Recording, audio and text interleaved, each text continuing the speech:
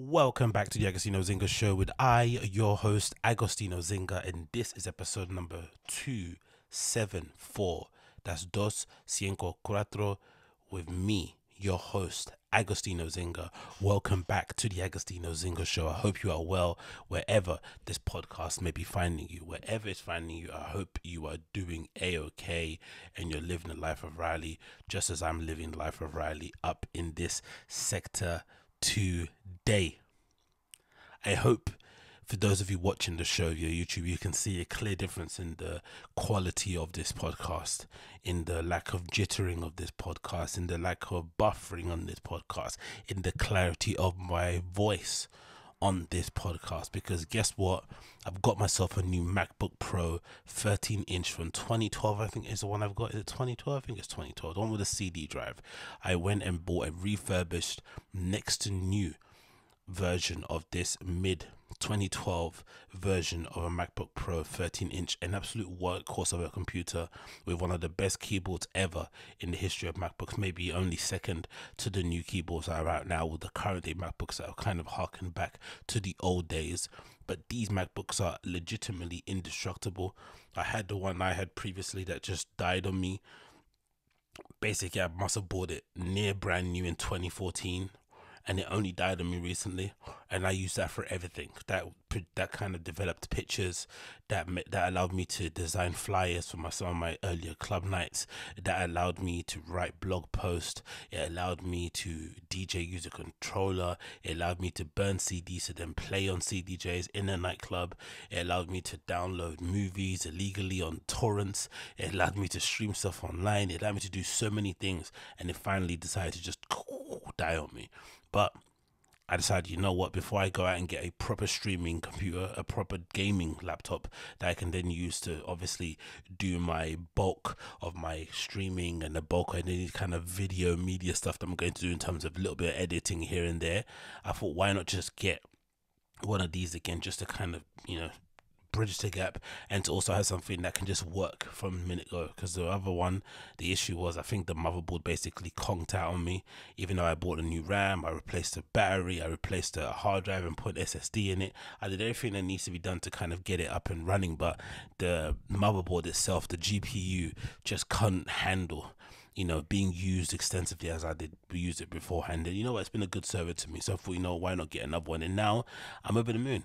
The last couple of streams I've done online, especially the ones I've done concerning the LA comedy scene, have been all done using this computer that I've got right in front of me. The ones I didn't do in front of me using this computer, that I used my regular MacBook Air that I recorded on, which took like 2 days to upload stuff, was just a madness. And again, I'm not complaining, because those machines have been absolute lifesavers for me during the most, darkest of moments, especially when I was, at the peak of the pandemic, unemployed for 18 months or so, struggling out here. It was good to have those things as kind of an escape from the regular drudgery of everyday life. But yeah, back and ready to go. I'm feeling pumped, feeling awesome. Just before we continue, I thought I'd just give you guys a quick update regarding podcasts and everything I've been up to. If you've been wondering where I've actually been, I thought, it's better to share these things, because, I'm now somewhat a content creator, I'd say, a consistent one. And sometimes, when somebody that you do tune into regularly goes missing for a while and you don't hear from them, it's nice to kind of hear an update as to where they went, what happened, what's the deal, just to kind of get an insight to what's going on, because I'm here regularly and you listen to me regularly if you like what I do, and it's just nice to get an update. So I have returned a few weeks now, a couple of weeks now, it's been since I went to Lanzarote. So I went to Lanzarote for a bit, and it was absolutely a good time, a very, very good time. I'm not gonna lie, I had a lot of fun there. Ended up flying first of all from London to Madrid, stayed in Madrid for a bit, and then went from Madrid to Lanzarote, and then came back from Lanzarote back to London, and I had a blast. I'm not going to lie, first time being in Lanzarote, first time also being in an island like that, so small yet so warm yet so windy. The weather was really temperamental. Let's just pick about that straight away. The weather on that island because maybe concerning where it is or maybe the size of the island, whatever it may be, was extremely weird. It was very temperamental. So one day, some days you'd go out and it'd be burning hot. Some days it'll be overcast with no clouds, but cool and windy. And then other days it'll be super windy where you just need to get a jacket and run inside somewhere. Very, very weird. But the good thing about those places is most likely, usually anyway, places that are like in the Mediterranean, places that are hot, places that are near, let's say, Lanzarote is basically near Africa, but places that are near that kind of equator line, the most thing that you need to do, especially for someone like myself who's not really accustomed to being out in the sun too long because I'm from London and what I know is grey skies and rain, the key to it is to try and get out as quickly as you can in the morning. So usually in those sort of places, I find I sleep way longer than I would do if I was back home because of the weather, because of how quiet it is, the fact that most places you stay in have heavy double blinds. The flipping villa thing that we stayed in was like that. It had these really heavy blinds that it essentially blacked out the entire room. It was quiet as hell through the entire night. Maybe some people living next door here and there in the hotel maybe might have made some noise, but apart from that, you could sleep like a baby.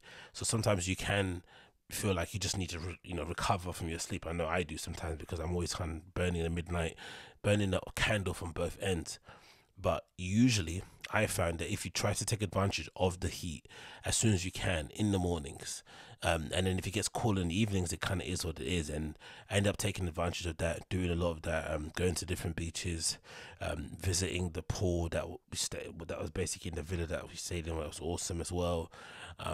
Going to do a little sightseeing tour thing that was quite fun, which I've never really done, to be honest. I've kind of maybe look down my nose at it, think it's things for only old people.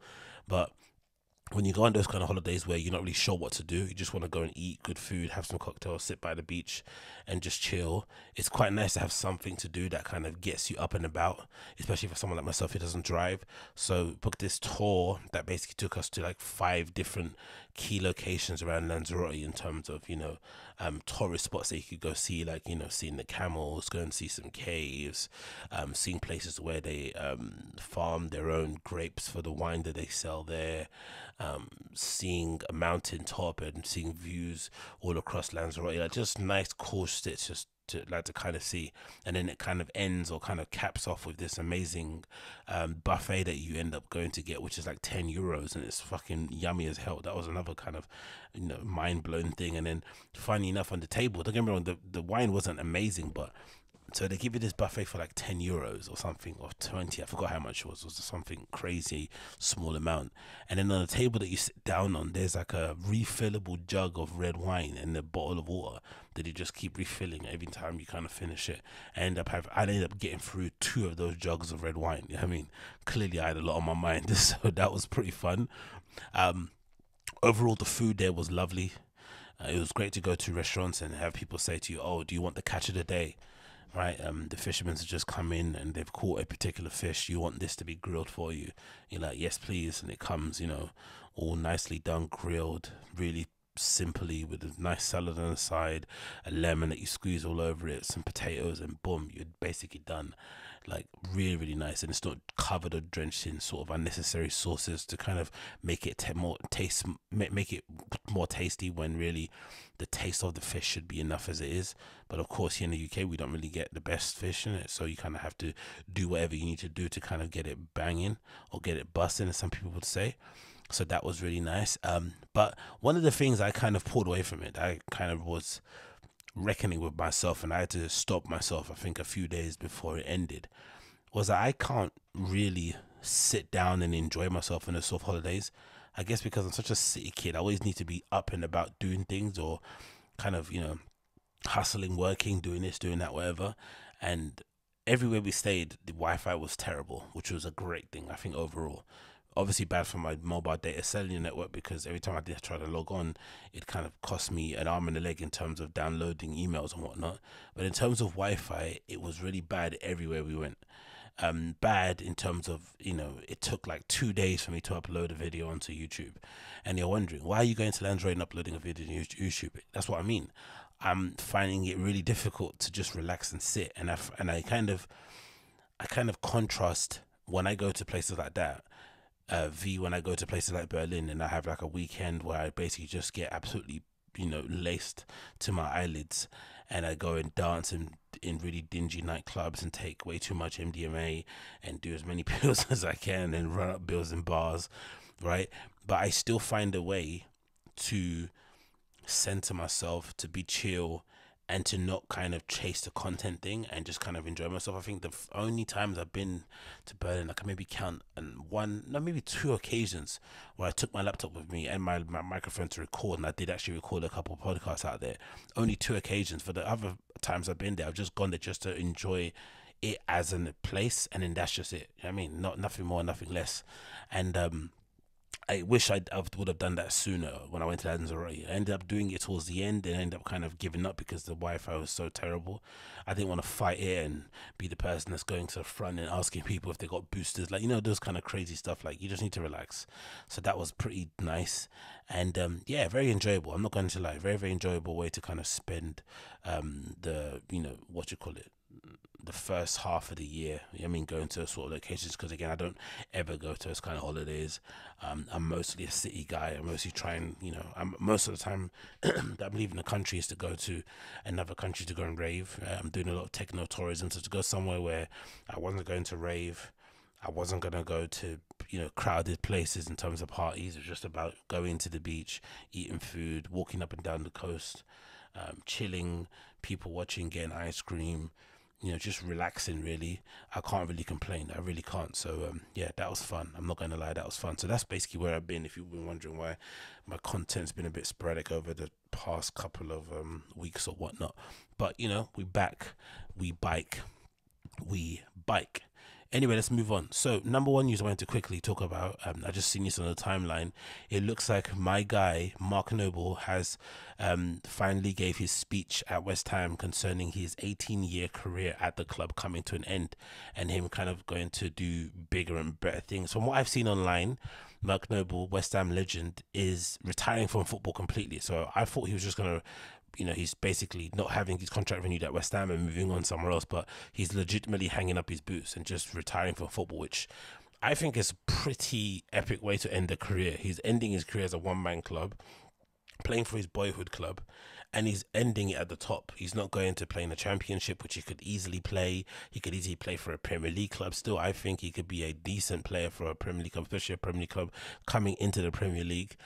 But he clearly wants to, enjoy his retirement, enjoy it with his health still in a relatively good place, with his body not as broken as maybe other people are, and also end it on his terms. You know what I mean? That's always a good thing, I think, in life in general, whether it's work, whether it's sport and achievement, whatever it may be. If you're able to kind of step away from it on your own terms, it does do something to your will, to your determination, to your sense of satisfaction, whatever it may be.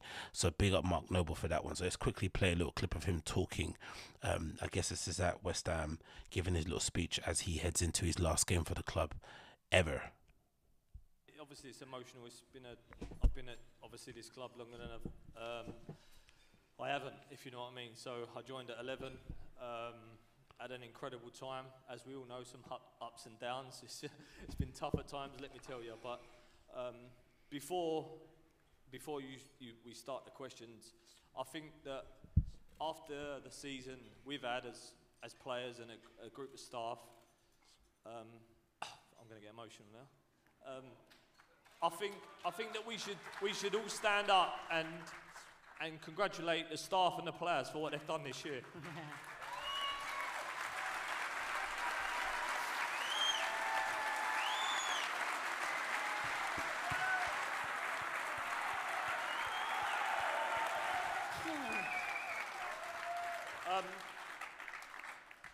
As I said, sometimes you have to really roll up your socks and lace your boots up and go again.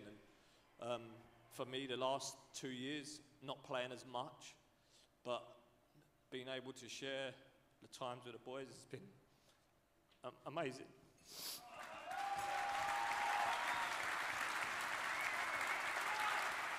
Obviously, I joined us at 11, and I remember my first day at Chadwell Heath, and I was at Arsenal before that, and we was always late because I couldn't. Yeah, I know. And we couldn't get there on time, and West Ham was clear that they wanted me from a young age, so joined at 11, and obviously I haven't looked back. But when you're a supporter of the club like everyone here is, and you get to play for West Ham, and you get to captain the club you support. You can honestly say that I've probably lived everyone's dream in here. 100%, man. Absolute legend. And it's weird because I actually went to school with this guy. Like, I'm pretty sure you went to school. It was definitely secondary school. So all of secondary school. And then for sure, was it primary school? It wasn't primary school. But one thing I remember from young was that he was always good at football. And this was when we were all trying to make it. We were all trying to be pro. We all went to get signed. We all had dreams of playing in the park, and Agostinho, his car breaking down outside of the park, and there's him seeing us play and wanting to sign us. You know what I mean? We had these really weird fantasies, but there were a couple people in our year or in our kind of, school in general who were basically pro at that age, right? At that young age, imagine they were coming into school wearing England kits, playing for the England, under whatever age they were, playing for, proper Premier League clubs, wearing the kind of kid version of it. It just used to freak you out. Like, what the hell? I'm playing for this Sunday League team with Pro Star kits and Umbro shorts and Adidas socks, like just mismatch. And you're coming in decked out head to toe in sponsored gear with your initials on it, like cars picking you up, like crazy stuff. It just used to blow your mind. But one of the things I really remember strikingly about Mark from all the times I've kind of known him, and again, I haven't seen the guy in many, many years, but whenever I have kind of bumped into him, he's always been really nice, just gentlemanly, do you know what I mean, in terms of how he carries himself, was that he was always like this. He was always a grown-up. Do you know what I mean? Like, he kind of matured way quicker than all the other boys in our kind of, age range, whatever it may have been, which was always kind of impressive to see. And then he kind of, I think, had that effect of rubbing off on other people, especially if you wanted to be his friend and you wanted to hang out with him and be like one of his people that are in his circle, it's probably within your best interest to smarten up, wise up, and get a bit more mature, because he wasn't going to have, distractions around him, because obviously he was trying to make a professional football player. And that's one thing I also remember. I never saw Mark at parties. That's one thing I think was a great realization and wake up call for me at that age when I was young.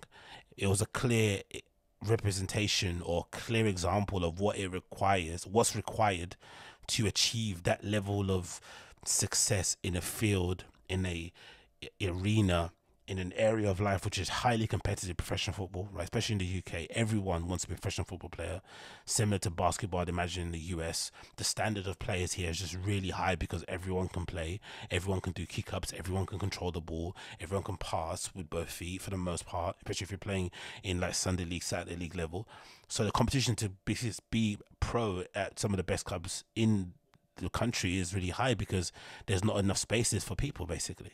So if you want to make the difference and you want to ensure that you have a career for the long term, you have to sacrifice things. And Mark Noble sacrificed the youth, basically a childhood.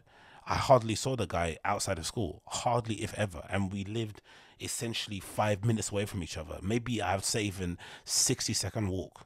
One time, when I used to live in Beckton, we basically lived around the corner from each other, and I hardly saw the guy outside of school. Hardly ever.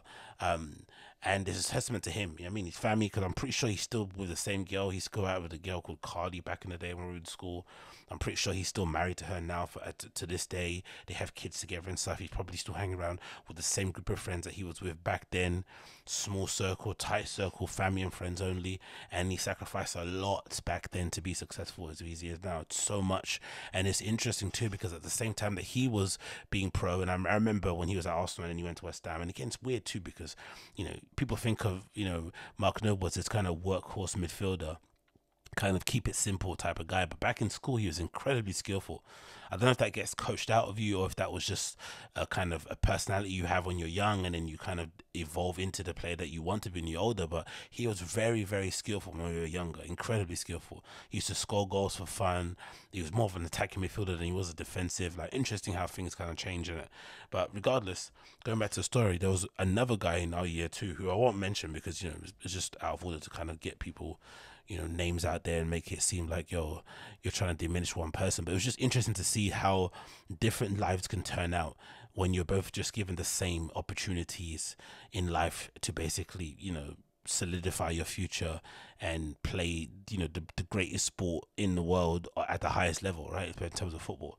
But there's another guy as well that Mark was playing with at the same time, who they were the only two guys who were basically pro at that time, representing England, representing Premier League clubs or like Championship clubs at the time. Maybe they were at the time. And I think at that time that guy was playing maybe reserve team football for them at that time. It was fucking insane how the level they were at. But then suddenly out of nowhere, I remember seeing Mark Noble randomly once driving a Range Rover Sport somewhere around here when we were young, thinking, whoa, do you know what I mean? I went to school with this kid and he's driving that at this age, absolutely insane. And then the next time I saw the other guy who career didn't work out for him, I see him outside of an Iceland with his top off with a pit bull, do you know what I mean? With his hand down his trousers, like acting like a bad man. And I'm like, wow, this is really strange, because when we grew up, he was never on, badness or anything, never on that sort of time. And then suddenly, I don't know what happened. Maybe, maybe not being able to sign pro, and maybe whatever else happened in life kind of changed him, and maybe he got bad influences. I don't really know. But I just remember seeing that and being kind of reminded of just how quickly life can change for you. I mean, you get given all the opportunities and then a couple of bad choices here and there, and then suddenly you're on some other path that you probably never had any idea that you were going to end up being on. You're just having to make the best of it. So it kind of, it's a shame, but it kind of is what it is. But yeah, big up to Mark Noble, absolute legend. 18 years of service at West Ham. He'll go down as absolute legend. From what I've read online, it looks like he wants to go to boardroom level. From what I've seen articles talking about coaching. I've seen articles talking about him being a director of football, which I love. I love the idea of maybe him spearheading that to be a trend with some younger players coming up now. Maybe when they're retired, there'll be a lot more of them maybe going into boardroom type stuff. So we have a plethora of absolutely well-educated, experienced players in the highest levels of football, boardroom level, dictating things. That'd be awesome. The similar way that they do it in Spain, they have it in Germany, in certain parts of Italy too. Nowadays, football ex-players coming in and occupying those positions and kind of steering the club in the right direction in terms of overall vision. That'd be sick to see. So, wish the guy success. Obviously, going forward, I think he'll be completely fine. He's always had a good head on his shoulders anyway. But I'm sure, ending the career the way he did, again, like he mentioned, not being able to play as much was probably a bit bittersweet, but still, man, he played at the highest level, played for his local boyhood club, was able to represent, for the club throughout all the leagues that they played in at the time he was in there.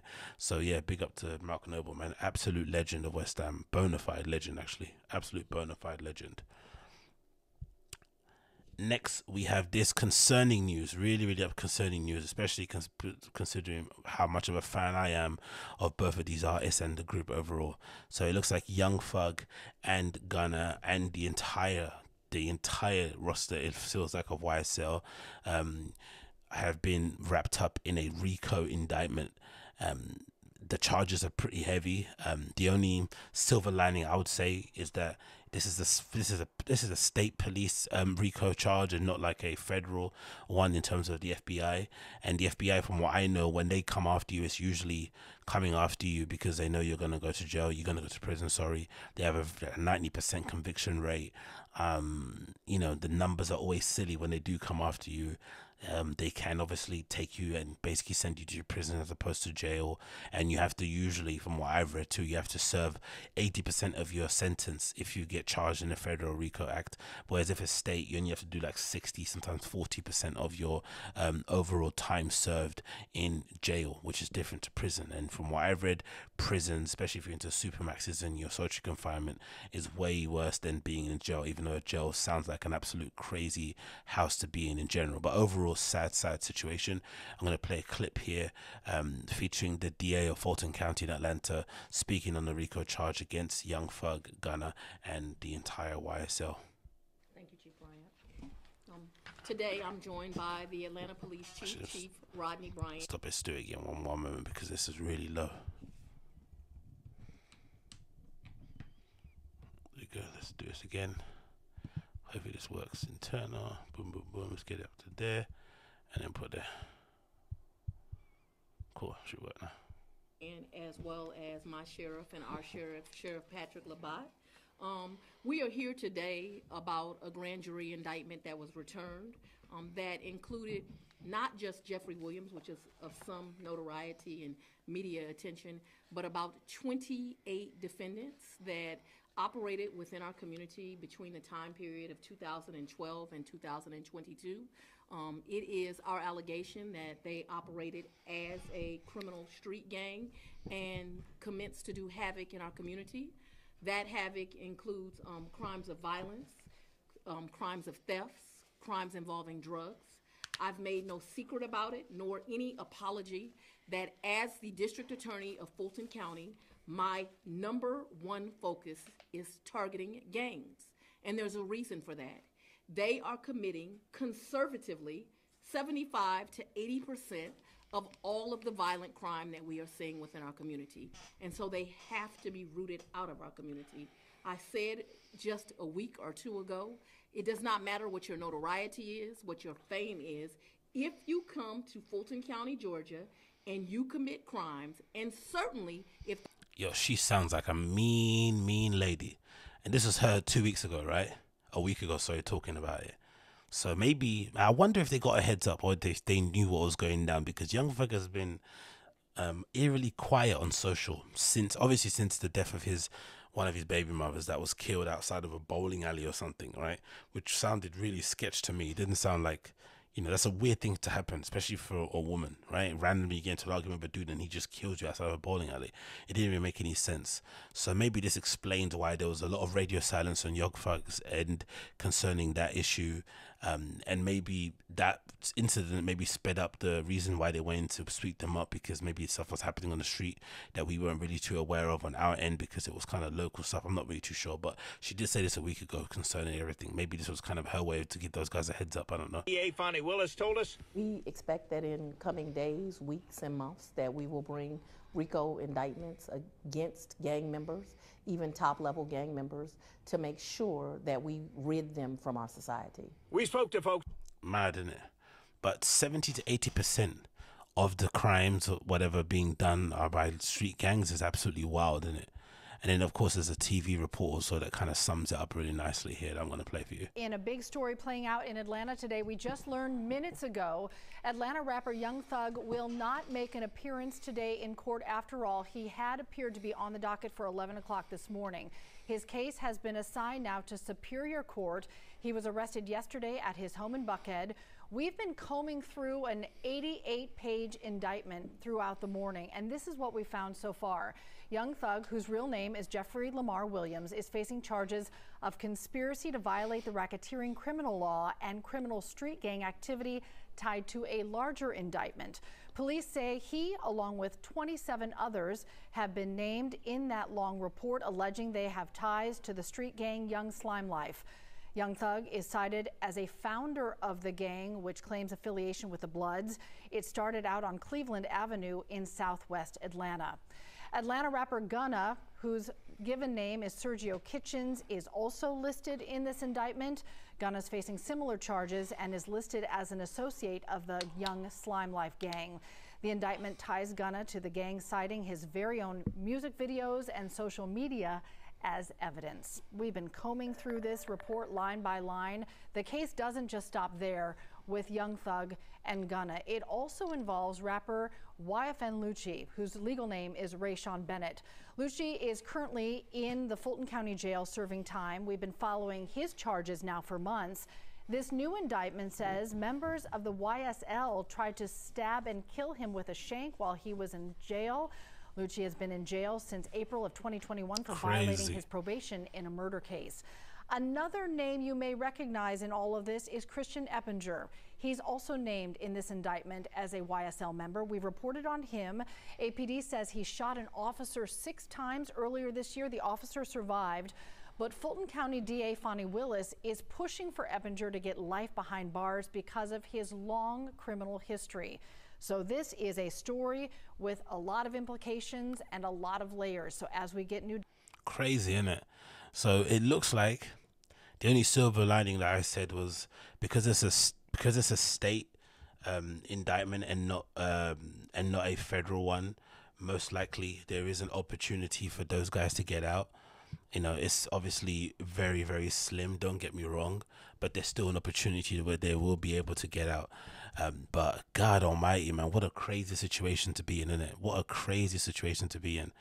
And it also goes to prove how much waste of time it is maybe to be a goon, especially at the level that they were playing at, from what's being alleged in the docket, right? In terms of putting hits on people, in terms of murdering people, in terms of robbing people. You know, it's just, at the end of the day, it's either you end up getting got yourself or you end up getting arrested and doing incredible time. And in considering that they're multi-millionaire pop stars, yeah, I would say you would kind of refer to Gunna and Young Thug as definitely rap pop stars. It just seems like an incredible waste of resources, time, assets, whatever it may be, to be wasting it doing what they're doing, right? Defending themselves to get these charges is especially, I would imagine, gonna bleed them dry. If they do end up getting some time out, or they end up kind of getting off on the charges, it's going to put an incredible spotlight on them in terms of how they move and do certain things. It's going to maybe change the way they're perceived forever in terms of, you know, the deals that they get and the deals that they don't get.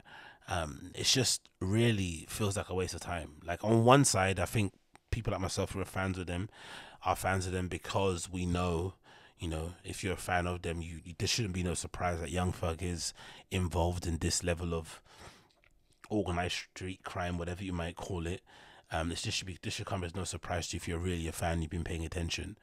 And it also might be a part of the reason why you enjoy his music so much, because you know there's like a filter of realness around everything that he's saying, right? There's like a sprinkling of actual, you know, he's lived a very real and interesting life where he's, you know, put some work in various degrees. People around him have put some work in, which is why they basically command the respect that they command. And then, of course, the music's good to kind of, you know, cap it all off. And here we are as fans, you know, jumping up and down whenever a tape comes out and, you know, eager to see them perform live at certain shows. It's a bit weird, isn't it? Do you know what I mean? That's the weird part about it.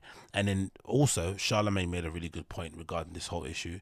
He was speaking on the Breakfast Club, and he made a really, really interesting point, I thought, regarding you know, Young Thug and what they mean to 300 Entertainment, their label, and whether or not the label will actually stand by them, considering how much they've profited off of the back of, you know, their thuggish, ruggish persona that they kind of put out there. I thought there was a really, really, you know, good point from this. Young Thug, obviously, mugshot here, looking happy, of course. And this is Charlemagne talking on the Breakfast Club regarding the RICO arrest of, you know, the YSL members, you know, and predominantly the big ones in terms of Young Thug and Gunna, whether or not the label are going to stand by them.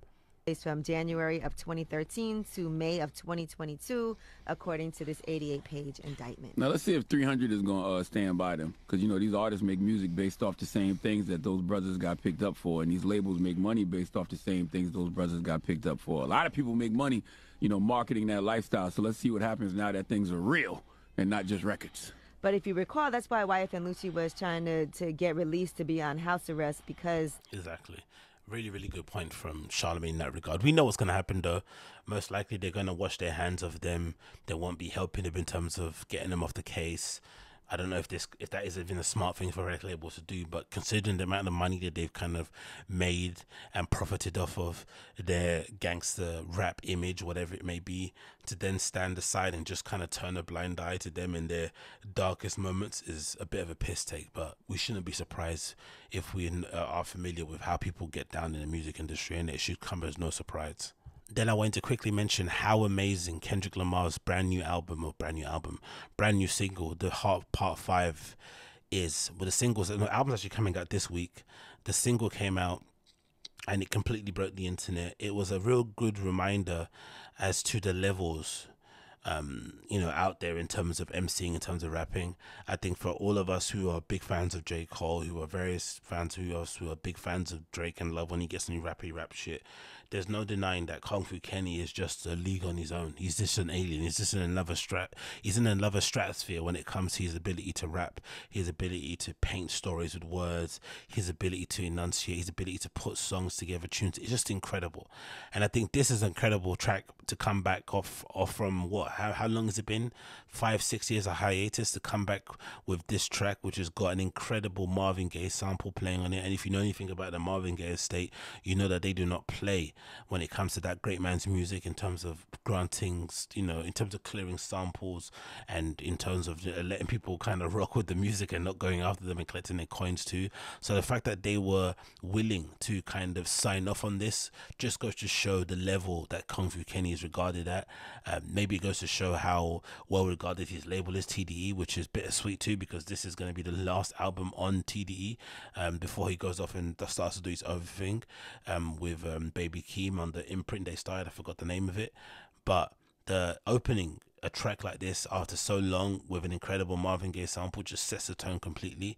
And then the fact that the artwork corresponds with, you know, various black figures, I guess, in American society who have been vilified or who have been misrepresented in the media, vilified, whatever it may be, is really cool. There's hands there from Kanye, from Nipsey to OJ Simpson, many different people on there. So I thought that was a pretty interesting artistic direction to go with things. But, you know, when it comes to Kendrick Lamar, his videos, his single covers, everything is always very well considered. But obviously the standout verse from this, I think, is verse 3, where he basically adopts the persona or the identity of Nipsey Hussle and basically tries to speak through him in terms of what his last moments were like and how he basically wants to be remembered. When I first heard it, like, again, the annoying thing about social media is that this obviously broke all over social and everyone was talking about it, so it wasn't a surprise.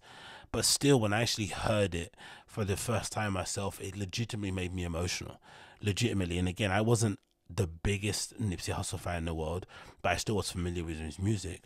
I still played his albums. So to hear he died the way he died, considering what he did for that local community, considering how well regarded he was by people, it was just really disappointing and sad in the same way how when Pop Smoke died, right? He was just on the precipice of like blowing and becoming the next big rap superstar, and then his life gets taken in such a clumsy, horrible, vicious way when they the way to do is just rob him of his jewels.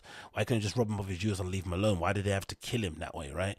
In terms of blowing him, you know, however 3 or 4 times, however they did in the shower. It's just, you know, it always kind of fills me with dread. And the same thing with Nipsey Hussle, how his last moments were in terms of, you know, how well regarded he was, and he died in such a horrible way.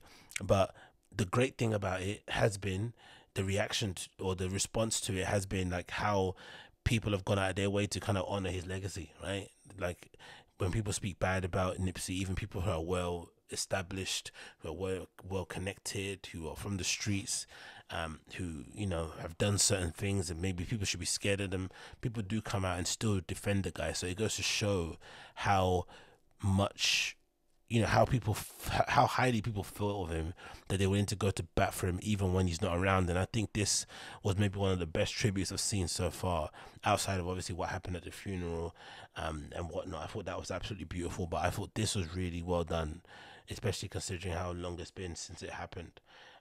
It was really a kind of sobering reminder as to, you know, the great man that we lost. But again, Kendrick Lamar's ability to speak through somebody like in the way that he did, it's just otherworldly, man. Like really otherworldly. There's what is it? Where's it going? Where's it saying? I want the bit I liked. Yeah. Paid dues. That's a line here from the verse where he's talking in perspective of Nipsey. Paid dues, made rules, change out of love. Them same views made schools change curriculums. So talking about what Nipsey done, right, in terms of, you know, his involvement with schools and colleges in his local area, but didn't change me staring down the barrel of that gun. So still, even though he was doing so much good work, the streets still and found a way to catch up to him, still found a way to, you know, divert the course of his life in some really cruel, bitter way. Should I feel resentful that I didn't see my full potential? Should I feel regret about the good that I was into? Everything is everything. This ain't coincidental. I woke up that morning with more heart to give you. As I bled through the speakers, feel my presence. To my brother, to my kids, I'm in heaven. To my mother, to my sis, I'm in heaven. To my father, to my wife, I'm serious. This is heaven. Like, Too good, man. To my friends, make sure you count in them blessings. To my fans, make sure you make them investments. And to the killer that sped up my demise, I forgive you. Just know your soul's in question. I seen the pain in your pupil when that trigger had squeezed, and though you did me gruesome, I was surely relieved. I completed my mission, wasn't ready to leave, but fulfilled my days. My creator was pleased. I can't stress I love y'all. I don't need to be in the flesh just to hug y'all. The memories can recollect just because y'all celebrate with me. It respects the unity we protect is above all. And Sam, I'll be watching over you. Make sure the kids watch all my interviews. Make sure you live out the dreams we produce. Keep that genius in your brain on the move. And to my neighborhood, let the good prevail. Make sure them babies and them leaders out of jail look for salvation when troubles get real. 'Cause you can't help the world until you help yourself. And I can't blame the hood the way that I was killed. Y'all how to see it. That's the only way to feel. And though my physical won't reap the benefits, the energy that I carry on emits still. I want you. Emit still. Ugh. Yo, Kendrick is too much, man. Guy's a freak. He's an alien. I wonder what happens to other artists when something like this drops. Is it just a silent acceptance that he's just way better than you? Or do you still in your mind have to keep up the idea or the delusion or the hope that he's human as you are, and if you commit as much as he does to the artistry, to writing, to crafting lyrics, that you could also be able to pen a song that resonates with people the same way this like, maybe, I don't know, I wonder if that is the case. But regardless, The Heart Part 5 is absolutely amazing. Check it out, please, if you haven't already. A really amazing track by Kendrick Lamar. Can't wait to hear the album when it does end up coming out. What a fantastic way to honor the legacy of Nipsey Hussle. The marathon continues. R.I.P. Nipsey, innit? R.I.P. Nipsey. Next on the news, we also have some great news concerning my favorite place in the world. Berghain has finally announced their June 2022 program, and this is absolutely jam stacked with people that I want to go see. Obviously, the time that I want to go there will be this, which is the first weekend of June. Hopefully I'm going to try and get over there for like a Saturday and come back on a Tuesday or something maybe. And this one is a weird one because it's the Silvester Klubnacht. And if you know anything, or Klubnacht, however you pronounce it, Klubnacht, I'm not sure how you pronounce it. But if you know anything about Berghain, usually the Silvesters are their anniversaries or their New Year's Eve parties, usually. And it's weird that we're having one in June, right? It doesn't make any sense. But from what I've read online, this just their way of making up the date that they lost when obviously COVID happened. So they wanted to do this a couple of times, and obviously COVID happened, and then they had to close down for a prolonged period of time, and then you couldn't have a full amount of people in there, so it didn't make sense to have these kind of parties, blah blah blah blah. So they're just making up for it and throwing it in now, which I don't really get, because why not just do it later when it's obviously the time to do a New Year's Eve, New Year's Day kind of party. I don't really understand doing it now, but as a punter, I'm not complaining. The lineup is still stacked with people that I'd love to go and see. The great thing about it is that it's stacked with people who you would consider to be mostly residents, with a sprinkling of guest people here and there, but it's a mostly residents filled lineup of people, and I love that. That's one of my favorite things I love about going to these sort of parties, is that you get to see actual residents, and usually because it's all residents, it means that a lot of the people who will be in there will be quote unquote regulars, who everyone seems to be obsessed by these days, but they will be, right? That's who's going to be there for the most part, because there's not really big, fancy guests that they're getting in and flying from all over the place. It's usually people who live in and around the city or in neighboring countries or whatnot, or people that just play there often. You know what I mean? So I'm really looking forward to that. And also it's going to be a weird one, because it's one of the only times I can count, maybe on one hand, I've been to Berlin, and specifically to Berghain, when it's sunny. I always go during the winter. I always go maybe, the months between October and February when it's cold. So to go there and have the ability to go there and dance with strangers and, you know, and just enjoy the DJ sets on a very sunny day is going to be an experience. Maybe I have to change what I wear in terms of the clothes and stuff that I put on, because usually I'm always decked out in my double sole shoes and bomber jackets and stuff. But if it's going to be this warm, it might be a good idea to go there and just, you know, skin up a bit. Do you know what I mean? And absolutely enjoy myself in a whole different way, which I haven't never done in a nightclub. I don't think I've ever been in a nightclub and been completely topless. There's always some sort of crazy t-shirt jumper thing that I'm wearing, so I might actually end up having to do that. So I'm really looking forward to this going forward. The 4th of June weekend, looking forward to it. So far, tentatively, the lineup reads as follows: for Berghain, Dr. Rubenstein, Etap Kyle, Fadi Mohem, Fiedel, Josie Rebel, Julia Huxtable, Luke Slater, Natty Series, Norman Nodge, Rolando, Sedef Adasi, who I really want to see, and Steffi. I might have to go back and recount what I said about Natty Series, because I said when I went last time, I didn't really enjoy her set at all. I thought she was maybe the weakest out of the entire lineup, but I'm open and willing to have my opinion changed on her again. So hopefully I'll get to see her play. Then at Panorama Bar, they have the following people playing: Boris Carcita, Chris Cruz, Gerd Jansen, the absolute Don. So it's going to be great to see him playing Panorama Bar. Just imagine how it's going to look. Jennifer Cardini, who's essentially, you know, Gerd Jansen's clone, but she's still decent enough in terms of DJ. So imagine seeing them back to back. That'll be pretty sick. You got Kekilomo, you got Kitten playing. Wow. Lakuti, Marcel Dietman back to back with Kitten. So she's going to be playing twice. Crazy. OK Williams, Roy Perez, Ryan Elliott, Tamasoma, Virginia. Then in the XXX floor, which I've never been to. I'm not too sure if this might be the place where they hold snacks. I'm not too sure, but I've never been to that floor. It's going to be Nemo playing back-to-back with Castro, Pablo Bozzi playing there. You got Peach on Fuzz playing there. You got Richie, Soundstream, and Valle Budino. And then another space, which I've never been in, called the how do you pronounce that? The the Electroca Kustischer Salon, or just Salon. Yeah. And the person playing there would be Baker and Book and Baukammer playing live. I see mostly live acts, right?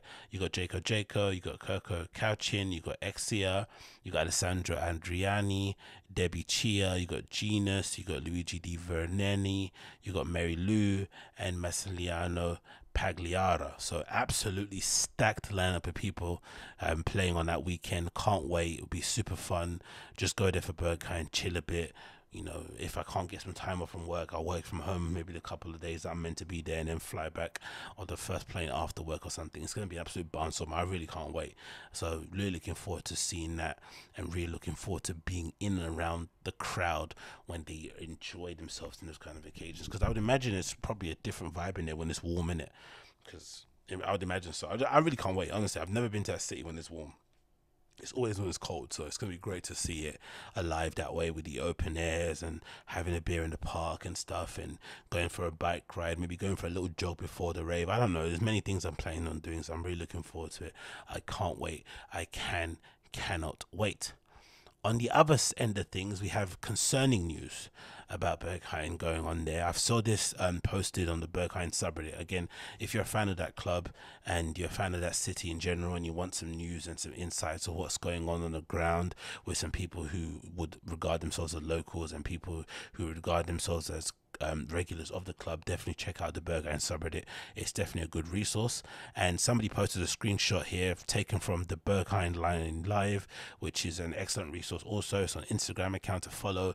From essentially Saturday evening onwards, they always post anonymous submissions of queue updates in terms of pictures of the queue, text messages saying how long it is, whatever, what's the kind of hit rate in terms of people getting in.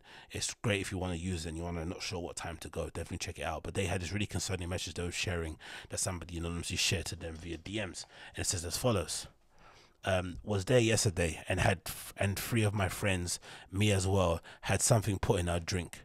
the Berghain awareness team, which I didn't know they even have, which is great, told us that this is probably were KO drops. I don't know what that means. What's a KO? KO drops that they had may cause. They had many cases in the last weeks, but can't find who's responsible. They told us that yesterday, every hour, someone collapsed because of this. Could you please tell people to be very careful and to not move around with open drinks? So some absolute psycho is going into the Berghain and basically dropping, I don't know, what would it be? Would it GHB, ketamine, whatever it may be, in terms of a dissociative in someone's drink in an effort, I guess, to maybe date rape them or something. I'm not really too sure what the deal is there, but that's super concerning because, again, from the times I've been there, one of the major kind of plus points you can say about that place in terms of it being a super club is that in terms of drugs use, of course, everyone in there is taking drugs for the most part, but for the most part it's also a place that I've probably felt the safest when it comes to just being around people who are high and maybe getting high yourself. You don't really feel as if like you're in a crazy, lawless, excessive place. Everyone's kind of looking out for each other in a weird way. I've been, a little bit off my nut and had people come up to me, giving me glasses of water. I've done the same thing for other people. I've seen people, concerned, getting their arm around you, saying, "Are you okay?" Making sure you're fine, getting someone to help you up if you're there. I mean, one time I slept in there. I was so tired. I think I was in there for like 16 hours, and I just ended up sleeping in one of the little dark room bits towards the back somewhere. And then someone woke me up, and basically, I guess I was sleeping. My phone drops on the floor, and cracked, of course. And somebody got my phone, put it on my chest, basically, and put my hands over it or something. Because I don't ever sleep like that. Someone must have put my phone over my chest and put it on like that. And then someone from the team kind of went around and said, "Are you okay?" "Yeah, I'm fine." And just basically helped me downstairs and helped me to go and order a taxi and cab and stuff. It's just brilliant, lovely people. So it's definitely a place that I've always felt safe in. And I'm sure other people could also say the same, especially if you go in there and you're scantily clad and whatnot and you want to feel free. It's definitely the best place to go. So to hear this happening is a real shame. It really, really is. And I hope they end up catching a culprit very, very soon. But definitely something to keep an eye on if you are going to go there. Basically keep your head in the swivel. Don't let anyone take advantage of you out there, and don't allow yourself to be in a position where somebody has the ability to put that sort of stuff in your drink. Usually people are really... from what I remember being there, they're usually really tight with their drinks, or for the most part, because it's such a dancey club, which is so weird to say because most clubs should be dancey. All clubs should be dancey, but you know what I mean. Most of the people just go and pose. But from what I've seen, most people, when they do go to the bars, they go to the bar, they have their drink, they may stand around somewhere, and they would leave them and then go and dance. There's not a lot of people, I remember from being there a lot of times, I've probably been there more than 10 times, where people are literally on the dance floor with drinks, how we do in England. People do it often in England. You're holding a whole pint, you're holding a beer bottle or a cocktail. But there I've seen a lot of people just down their drinks at the bar or go to another area and then, head straight into the dance floor and absolutely smash your face through, everybody in terms of trying to find a space to dance and throw your hands up in the air. So, it's really concerning to hear that, but hopefully they catch the person soon. Hopefully they catch them soon. Next, we have this pretty insane state of development over the last couple of days that I've been completely unaware of because I guess I've been away and whatever. But Nene H, a very prominent DJ, I'd say, within this new fast techno hardcore scene, whatever it may be called, which I don't think is fair to her because I think she is a little bit more genre fluid and has, in my opinion, is probably a more skilled DJ than some of the people within that group, and is somebody that's far more interesting to listen to. I first came across who she was mostly based on that the toilet in Berlin, was it called Hor, or however you even pronounce it? I never know how to pronounce it, but you know what I mean. HOR, with the double apostrophes over the O. I was mostly familiar with her via that platform, and then later on, because of some of her sets she might have done with Possession, which is a Paris-based collective, and also a release that she put out there. Do you know what I mean? That's where I kind of are familiar with her name. But she put out this statement courtesy of Instagram, basically alleging that Possession had been withholding payment from her in terms of the EP that she put out on there, and it's been how distressing that has been, dealing with a collective of people who kind of on one side of their mouth talk about representing the unrepresented, because that's what they've done really in a good way. They've kind of represented queer, LGBTQ plus people from, you know, underrepresented communities, and give them a platform to play that type of music that probably doesn't necessarily get played in the mainstream on a really high level. So, you know, we can't deny that it's not true. That definitely is true. And you'd imagine sometimes if somebody is, if somebody is, if the person signing you looks like you, maybe it's from the same place you're from, or has faced the same struggles you have in their own way, you'd think maybe they'd kind of go out their way to make sure that you feel as comfortable as possible, and they also wouldn't want to do you as dirty as maybe some of the whites, right? Let's just talk about it plainly. Maybe have done us minority people when we've been in the same position. But it seems like for whatever reason, the music industry, doesn't matter if it's electronic music, doesn't matter if it's R&B, hip hop, gospel, it doesn't matter. Music industry is always going to music industry, and there's something about that industry that just turns people who would sometimes be decent outside of it into terrible people once they're in it. And I don't know what it is. Maybe it's the money, maybe it's the prestige, maybe it's the self-importance, whatever it may be, maybe it's all the above, but there's something the music industry does to decent people that doesn't make no sense, because I don't think this is something that just happened overnight. This is definitely something that's been brewing in the background. It's definitely, I would imagine, if you're a fan of Position and you probably know those guys behind it, you'd probably say maybe they've changed over the years that you've known them, and it just happens. I don't know why. The music industry does it. It contaminates everybody, and unfortunately the person that always suffers the most is the artist, and then of course the fans, because, you know, if the artist isn't in a good zone to make music, then we're not going to be serviced. So it really is a lose-lose. But anyway, Nene H made the following statement. It's a bit long, but I'm going to try and get through as much as I can. It says as follows: Dear friends and family, this message is from my producer side. I keep it 100% real since I started, musically as well as personally. I own up to my mistakes, and I take things that don't work out with grace.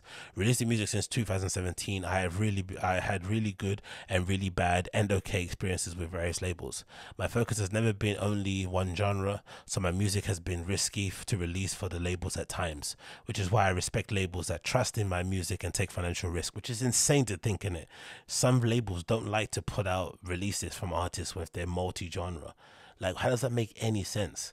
Isn't DJ Kicks and essentially that, isn't it? Or most, like, I've listened to, not even DJ Kicks, what's his name? Jimmy Jules has got an album out at the moment. Jimmy Jules, who's signed to Innovision. It's called Plus, and there's like, you could easily say there's maybe 6 different genres covered on that album. And if anything, that should make him a more appealing person to book, and more interesting producer to maybe think of in terms of if you're putting a project together. I'm sure that album will end up getting Jimmy Jules way more looks than if he just put out an entire album full of, you know, what they call it, is it ambient house, whatever that genre is that they play. Do you know what I mean? Just sticking to one genre is really bizarre. Why would you do that, especially if it's a producer? Maybe as a DJ, it probably makes more sense as a DJ if you want to get really kind of anal about it, but it still doesn't make sense regardless. So we move. But it's also clear to me that this is a business. Nothing wrong with focusing on the financials as well, and think of what it sells, quote unquote.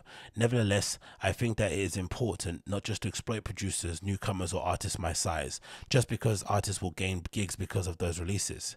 Okay, she's saying that these labels are purposely withholding monies from their EPs that they put in now because they're smaller artists, and they're doing it under the guise of it doesn't matter anyway because you're gonna still get booked off the back of this. So even though we're not giving you what we owe you, you're still gonna make some money because you've got this release out. You're gonna make a lot more money. Maybe sometimes they'll maybe argue, which I still think is scummy, because if this money you owe, this money you owe, it doesn't matter what I'm gonna get tomorrow. I could win the lottery tomorrow. You still owe me. If I won the lottery tomorrow, but you owed me £10, you still owe me £10.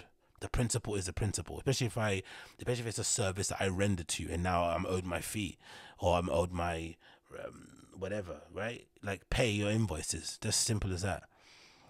Just because artists will get in it does not mean that those labels should allow themselves to be disrespectful towards these artists. I've been ghosted. My releases have gotten cancelled after 1.5 years of waiting, and generally communication has been, the bigger labels can be really tough, but I still keep my calm. That being said, I want to point out that Possession label has been by far the toughest of my nerves. The EP I released on last year sold out very quickly, and it's still being played everywhere. The fact that a European person of privilege in the middle of the pandemic, where I had needed the money, earning thousands of euros from my own music and still not paying me, just left me an extreme bad taste in my mouth. Awful. Not to mention that they are sold out of the records without sending me even one copy of the record. That is classic music industry scumbaggery, innit? They sell out your entire record, they don't pay you for it, and then they don't even send you a couple just so you can have your own collection. Cool. I also learned that this is an active choice of the label during working with the distribution. On top of this, I've been trying to have a conversation, but I'm being completely ignored. So they're ghosting her, of course. It is getting extremely disheartening to make further releases for me. I hope this message reaches the people and exploited artists speak up about it and their experiences. Also, I want to show that the way to newcomers, that this is not okay to be ghosted by labels you are working with. If you cannot build a good and genuine relationship with a label, don't give them your best music because they don't deserve it. And dear labels, please do not ignore your artists. Generally be interested in them as well as their music. We are all human beings at the end. Exactly. Especially when it comes to that. You would imagine part of the reason why you would want to be good with your artist is because you'd want them to create good work. So you want to be pally with them. You want to make sure that they feel good about themselves and they're in a good mental space and that they feel loved and they feel welcomed and they're in a safe space and they can ask you whatever they need, so that you can get the best work out of them. That's what you'd want. And again, as a human, because you're in this weird, dance, electronic music scene that not a lot of people get, it's just nice to have another comrade in arms that you could kind of moan about stuff with, talk about gossip about certain people. It's just a nice thing to have. So the fact that they go out of their way to just, ghost people, ignore them, make them feel less than is really disheartening. Anyway, it continues. My last thoughts on finding solutions generally also for producers. 1. Artists and DJs, you can join A Slice, where producers can be paid personally from DJs who are playing their music while touring. I think it's a really good alternative to this weird business. True.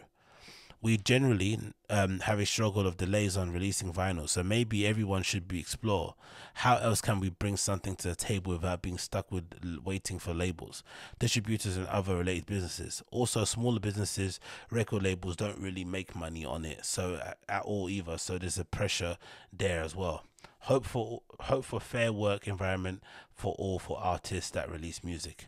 Maybe the only way to kind of sort it is just a self-release, especially if you're going to put out your own records and whatnot, or when you're maybe first starting out, just self-release as much as you can, and then maybe sign up with a partner, with a distributor to get the music out there in the right places. But just do it all yourself as long as you can, or if you can afford it. And even if you can't afford it, save up and do it, because it just sounds like an absolute headache doing it with these labels overall, innit?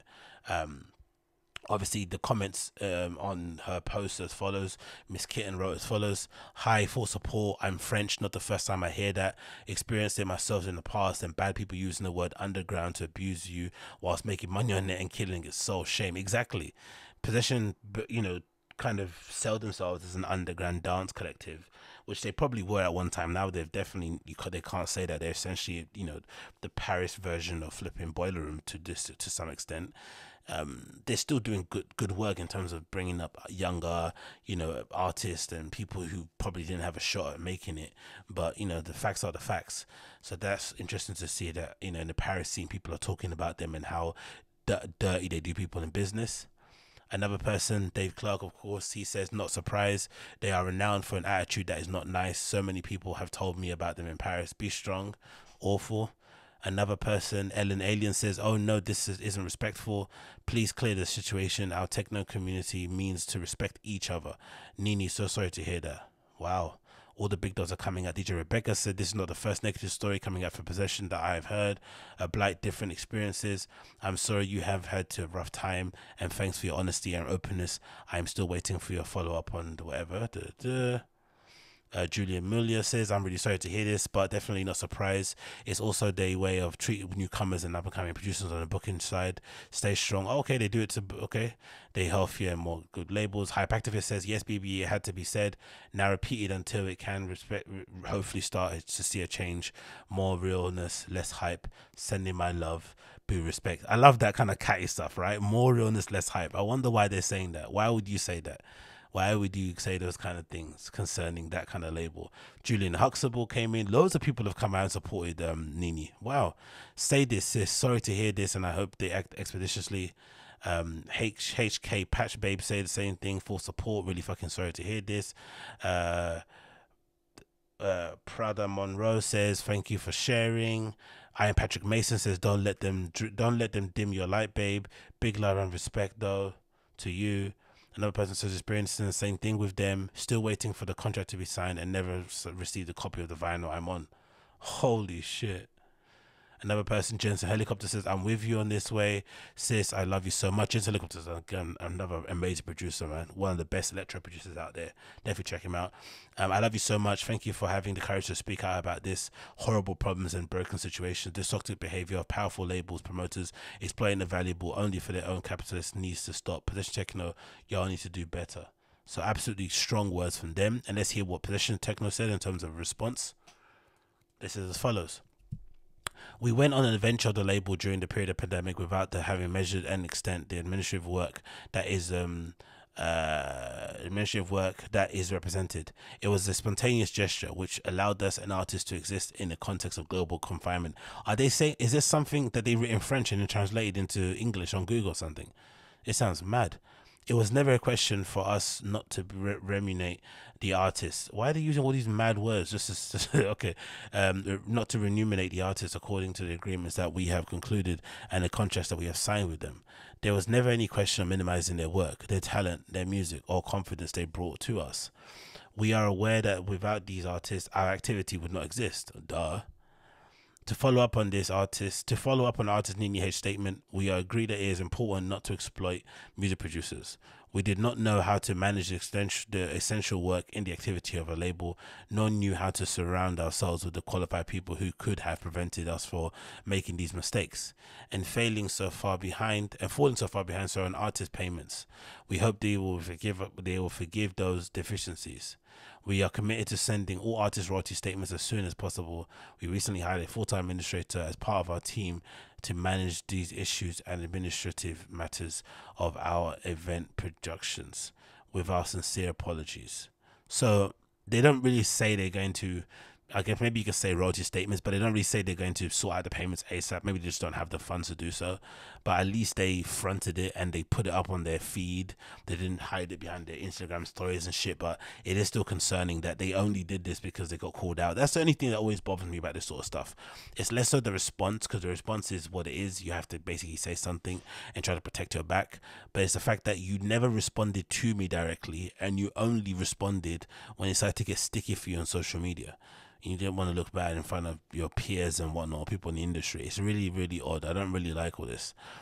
People in the comments saying, shame to this. There was a time and effort made for the promo, artwork, and staggered releases, so I could imagine that paying the artist should be the first priority. Would be good to hear other artists' feedback on the experience of Possession releases. Was it just Nene H who experienced this? Unfortunately, you won't hear much more from other artists because it requires a lot of bravery to say these sort of things, because I would imagine when you say these things, it probably does blackball you from the industry in some way. I'm pretty sure there's things that I've said on this podcast that I don't even remember that have probably put me in a bad light or have maybe blackballed me to certain people that I probably have no idea it's been blackballed to. Unfortunately, people in the music industry are just sensitive like that, especially when they partake in nonsense behavior. They tend to not really take account for their own actions or self-reflect or try and change. They'll just kind of point the finger at whoever is calling them out and basically turn them into the villain. So the fact that she came out and said this is a big deal, and it's also no coincidence that everyone came out and rallied behind her after she said it, but they didn't come out and step out and say it when she was going through what she was going through. Do you know what I mean? That's basically to tell you everything you need to know about the music industry. Another person said zero response to fans about missing merch to items too. Oh, so they've been really running business terrible. Another person says, please release the reggaeton hard techno dance mix with Rosalia. That sounds horrible. Why would you want that? A reggaeton hard techno trance mix? Or is that person making a joke? And donate the profits to it. Oh, okay, so I think they're making a joke. And don't support artists and interest rate or charity delay. Okay, cool. Another person says, hire the right people. If you can't do the work as you are growing with a team of professionals, grow. I know that many want to keep the team small. I don't know. Shut up. What you're saying there. Another person says, and you want to say to me that you forgot to pay the artist. Another person here. So yeah, the responses have been great. People are definitely not happy with what they're to say. Why apologize instead of just professional respect at the beginning? Exactly, good point. But yeah, man. Again, I'm not surprised. I think in general, these labels, they don't know what they're doing. These people in the music industry always get corrupted, especially when they get a little bit of success. It's the kind of standard fable that kind of runs through the entirety of the music industry scene. And for whatever reason, dance music doesn't seem to be immune to it. It also happens to them too. Do you know what I mean? There's something about this scene, the community, the industry overall, it just turns people into horrible human beings where they'll do the most scumbag things to you, where you legitimately can't pay your light bill, you can't eat food, you can't move, you can't get public transport, and they're withholding payment or ignoring you and ghosting you, and here you are, you know, pretending to be the successful artist and keeping the image up, or not trying to, you know, burn any bridges, but you're legitimately, your belly's hurting because you're hungry, and they don't give a flying fuck. It really is awful, man. But big up Nene H for speaking out anyway, and really kind of letting people know what is really going on, and hopefully the change that needs to be done will end up happening. Hopefully, we can only hope in it. Man can only hope. Then I saw this post courtesy of Tresor Berlin. They had an opening party over the weekend. It's been the first time it's been open in about 2 years, isn't it? When it closed, obviously, because of the pandemic, and I think, if I remember reading, partly because of a refurb, and then it never opened because I guess they just couldn't open or didn't want to open with reduced capacity. That was one thing you have to give a lot of the Berlin people credit for, even though a lot of them, it cost them their livelihood, and some of the places haven't recovered. I remember that guy from Blitz Club in, is it Munich or something, he said something on the lines of, even though we're open and people keep telling me it's great, the one thing that keeps hurting me and gives me nightmares, I mean, I'm not happy about, is the fact that I've lost all these great staff, people that are never coming back, you know, even though the clubs are open, they're never coming back to these jobs again because they've all moved on, they decided to seek other careers, they've moved to other places. And you know, you'd imagine in a place like that takes nightlife so seriously, those people who work behind the scenes are the real glue that hold those places together. Do you know what I mean? And without the right people there, the club suffers too. So even though he's got his doors open, he doesn't have the right bar staff, doesn't feel like he has the right door pickers or security or cloakroom people, which is effectively affecting their entire bottom line. So you have to give people credit who just said, you know what, we're not opening. The entire pandemic, we're just not going to open. We refuse. We only open when the pandemic is quote unquote over, which would mean, which essentially did happen anyway, that all the places that were first to close were also the ones that were last to open, just because of the risks involved in, you know, people catching it and spreading it, whatever it may be. But it's great to see that it finally did reopen over the weekend. I had a barnstormer of a lineup, loads of legends that we all know and love, played there, of course. I got one here version. You got DJ Stingray. You got a guy called Zadig, aka KSA. You got a person called Minimal Violence that played there. You got another person called Lutzi. I think that's the girl that played with him, Jen's Helicopter, I think. The electro person I saw play beforehand. And you got another person called Mariana, who's also from Berlin. But the picture, the videos I thought were pretty cool of inside, people partying and stuff. There's not much else in there because I'm assuming they cover your phone like everywhere else. I think I went there once when I went to Berlin. Maybe it was like in 2018 or something. I forgot what it was like in terms of entry. But this is one video taken from inside of Tresor during its reopening, the legendary Berlin club.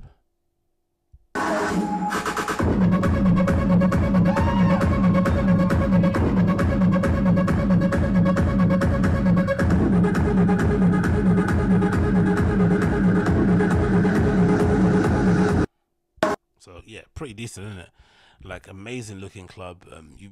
The funny thing is, when you see Tresor, you see other bits of other clubs around the world, and you think, oh, they copied it. No, so it's usually the other clubs copy Tresor because it's a legendary place. So it's got so much history in there. So many things I could talk about in terms of the club itself and the documentaries I've watched, which I'm not going to, bore you to death with, but definitely check it out if you haven't already. There's many cool documentaries on YouTube that will kind of tell you the story that you need to know about the place. I wish I could translate this. This looks like a really interesting review of the actual show. Let's see what the person said about this. Can we translate this here? Inspect speeches. Nope. Let's see if we can Google this. Is this Spanish or is this in Italian? It seems Spanish to me. Yeah, it is. It says the person that went there, right, with the mark on their hand with the Tresor, what is it, lighters, I guess, I'm assuming, matchsticks. It says, what a session. It has been marked with the dynamite. I have no words about the piece of sound system. Obviously, the sound system was amazing. It's another level. To listen to something like that, you have to take a plane. The bass sounded very fine. I had never heard it like that. And the piece of chicken coop, I have sat up in the front and the fence with 5 Spaniards that I have met in the queue for the joint. Okay, so he bumped into some Spanish people and had a joint. They told me you're the fucking master for having told us where to go. How the bastards have messed up. Cool.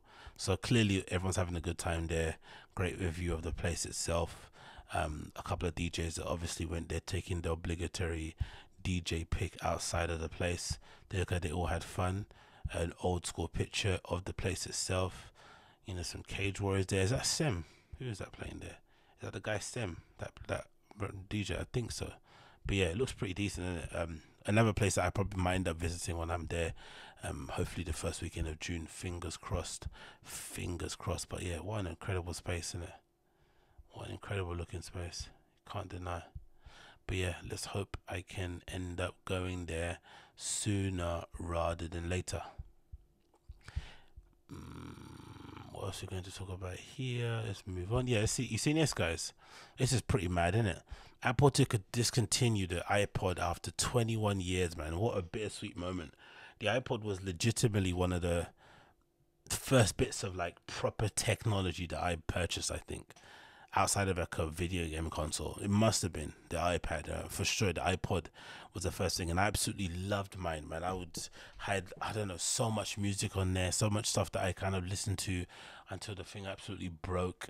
And I still maintained I preferred iPods that just played music as opposed to from the phone version, which is essentially just an iPhone nowadays. Before, it was just like a phone that could also browse and no cellular network, and now they sell iPods with apps with flipping SIM cards so you can make calls on, which doesn't make any sense really, considering, but whatever, it changes. But it says as follows, courtesy of the BBC. Apple has announced it is discontinuing the music player, the iPod Touch, bringing to an end the device widely praised for revolutionizing how people listen to music. Do you remember the advert about 2000 or something, whatever, music songs in your pocket? It says here, when the iPad first launched in 2001, it could store 1,000 tracks. Today, there are more than 90 million songs on Apple Music streaming service. The Apple Touch was designed by the same team that later invented the iPhone, quickly overshadowed the iPad. Apple last updated the iPod in 2019. Wow. So we've just basically got the same iteration of it since then. Crazy. There have been various iPod models over the years, including the Nano, the Shuffle, but the iPod Touch, which was released in 2007, is the last model to be discontinued. Apple says it will remain available to buy while stocks last. The gadget has redefined our music discovered, listened to, and shared, said Greg Josiak, the Senior Vice President of Worldwide Marketing at Apple. iPod fans have taken to social media to share their thoughts of the news and their memories connected with the music devices. A person says to me, the iPod is the most innovative product of our lifetimes. It led to changes in the way that we communicate, function, and collaborate. It was and not the first in class, but it was the most efficient. Heck of a run, iPod. Another person says, farewell iPod, this is my first Apple device. True, that might be my first Apple device too, come to think of it. It definitely was, 100%. So many good memories connected with it. Bought it while I was in the UK for the first time in my life as a kid. Had some pocket money saved, and for the first city trip, got it from the first shop I saw. Crazy, isn't it, man? That's such a sleek, easy, amazing design with the click wheel. The way you could scan through songs, select them, shuffle.